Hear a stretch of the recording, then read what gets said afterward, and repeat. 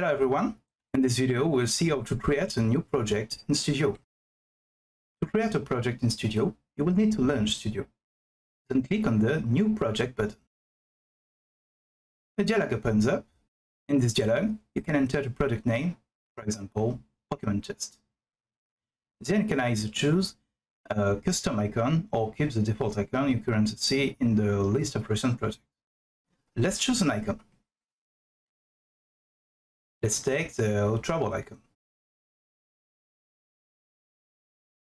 In the settings, you can choose the default language of the project.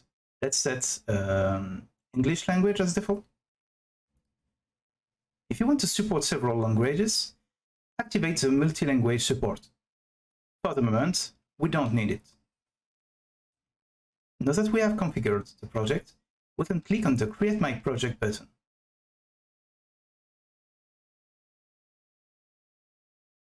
The extraction step is quite long, so don't worry if it stays on the screen for a long time.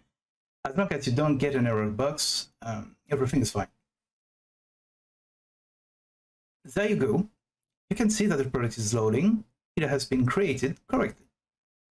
Let's go to the Pokémon tab to check if there is any data. That's it.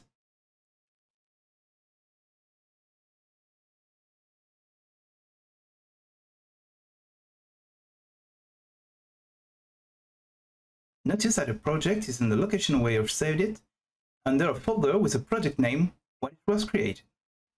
In my example, Pokémon Test.